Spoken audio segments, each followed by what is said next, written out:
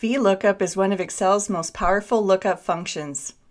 If your data is organized into vertical columns, you can use the VLOOKUP function to search for a value in the first column of your data table and return a corresponding value from another column.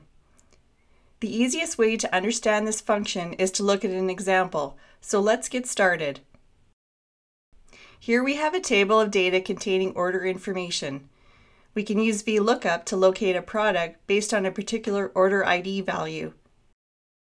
To get started, let's begin by entering the VLOOKUP command. As you can see, the VLOOKUP function takes 4 parameters. The first parameter we will enter is the value that we are trying to locate in the first column of the table. In our example, we want to search for order ID number 10251. The second parameter we will need to enter is the table or source of the data VLOOKUP will use.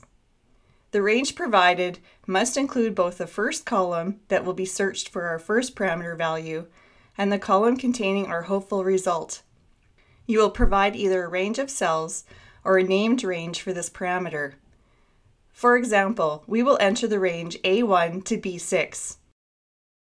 The third parameter we must enter is the position number in the table where the return value can be found. A value of 1 indicates the first column in the table, a value of 2 indicates the second column, and so on. Since we are looking for the name of a product, we will enter a 2, which represents cells B1 to B6. Finally, and most importantly, is VLOOKUP's fourth parameter. This parameter determines whether an exact match or an approximate match will be done when looking for the first parameter. A value of false means that VLOOKUP is looking for an exact match. A value of true means that an approximate or close match will be returned. Unless you have a specific reason for looking for an approximate match, you should always use false to return an exact match. Otherwise, the VLOOKUP could return some unexpected results. Now that we have entered all of VLOOKUP's parameters, let's complete the command to examine the result. You should see the product name pairs appear. Pairs is the product name that corresponds to the order ID number 10251 that we searched for. This covers a simple example of how to use Excel's VLOOKUP function.